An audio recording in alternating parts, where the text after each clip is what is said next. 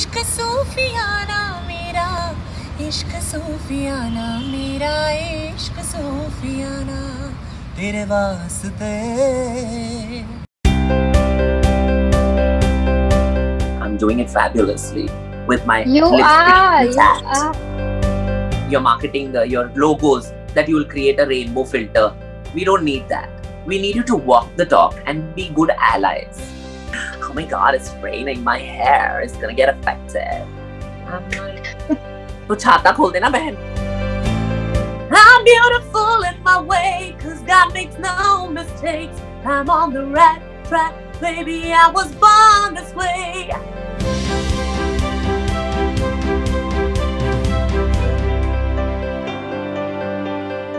Hello and welcome to Influence Arta. This is Karna.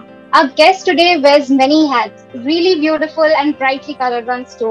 We have with us Sushant Divgikar, aka Rani Kohinoor.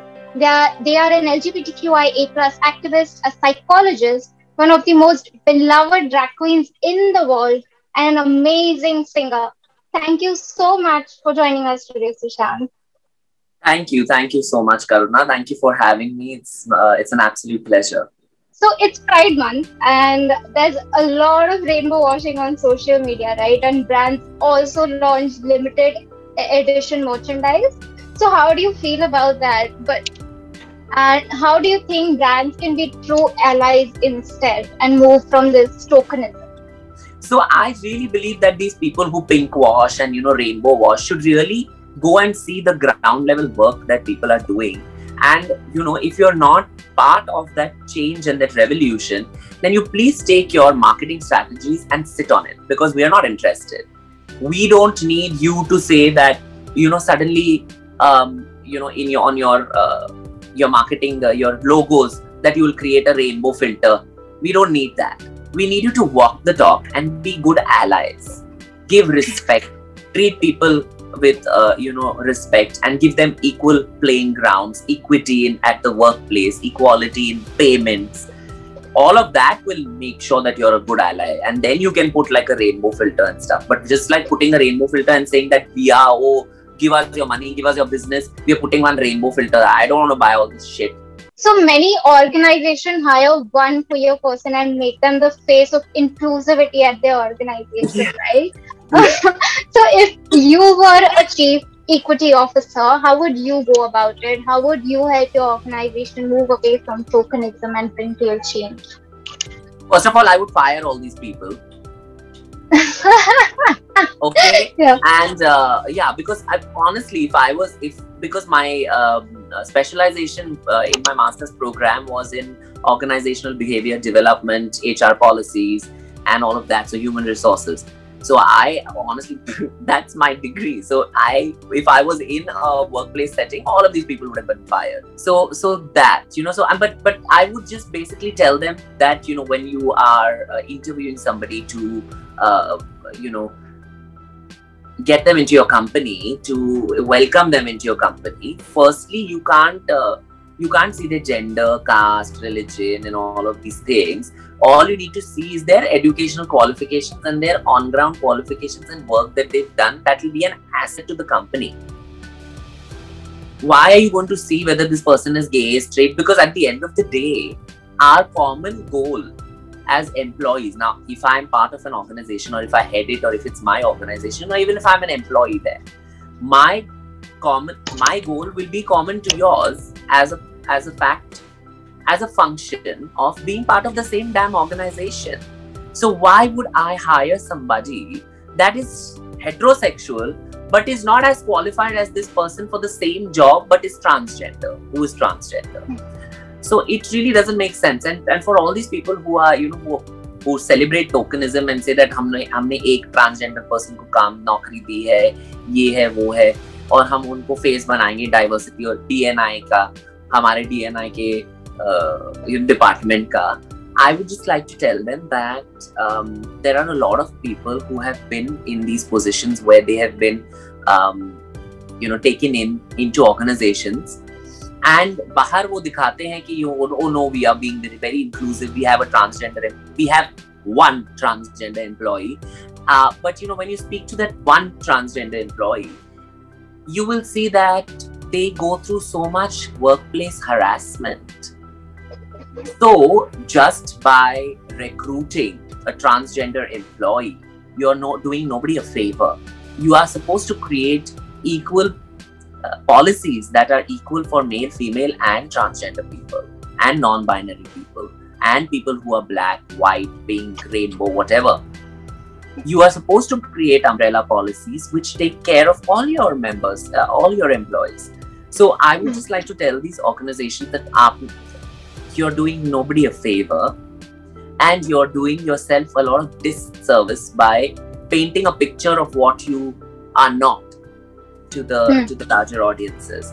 And I think that, you can't, as I said, that you can't push so many things under the carpet. Sometime or the other, your reality will come to the fore, and then that will actually be more harmful than doing good to you.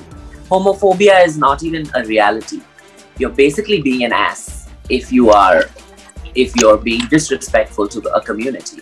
So I think that this whole notion of, oh, I'm homophobic, but I'm fine, but I don't get it. But no, it's stupid if you don't get something it's this basic, and that's like respect another human for their choices. You can respect them from afar, but you can't just say that, oh, I don't understand, I don't care, I don't respect it.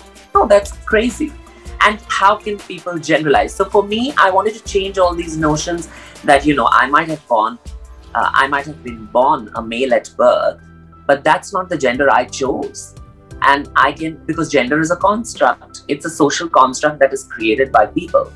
A man should do this, a female should do this, a man should not cook, a man should not clean, that's what a woman should do in the four walls. These are all things. Are you serious? We're in 2021. Everybody deserves an equal playing ground, and therefore through drag I wanted to make people understand that there are also intersectionalities in gender. I want people to understand that there is not only male and there is not only female, and art has no gender. A song that I would like to dedicate to Rani is for Rani, that explains Rani and her journey as an artist is Born This Way. And there's a verse over there: don't be a drag, just be a queen. Don't be a drag, just be a queen. And it's a beautiful. I'm beautiful in my way, 'cause God makes no mistakes. I'm on the right track, baby, I was born this way. And there's this part where it's like it's a fast fun. No matter gay, straight or bi, lesbian, transgender life, I'm on the right track, baby, I was born to survive. Ooh, the rain never walk away, baby, I was born this way. Baby, I was born this way. And this basically applies to everybody, because you're born this way, and you have to celebrate yourself. And oh my God, you're amazing. Last question: what is your message to budding drag queens and kings and artists? I just want to tell everybody that's watching this, and every young and aspiring artist, whether you're a drag artist or whether you're a singer, dancer, comedian, content creator, I would just like to tell you that do what you want to do with all your heart and all your conviction, because when you put your heart and soul into anything, it is for sure going to end up being a masterpiece. So don't listen to people that are putting you down. And of course, if you ask for critique, and if somebody gives you constructive criticism, then it is again still your choice to take it or not. But if you ask for it and then then you'll get it. But the thing, you'll get an opinion. But that opinion should not be the narrative of your reality. That can be an opinion, but your reality you have to write. So through your content, or through the pureness and authenticity of your content, just go ahead and just take the plunge and fly. Just fly. The world is such a big place. Don't restrict yourself. Travel once things open up and stuff. Travel, meet new people from understand different cultures, and amalgamate your culture with theirs, and you will create magic. All of you all will create magic. We have that in us. So all the best with that to everybody, and yeah.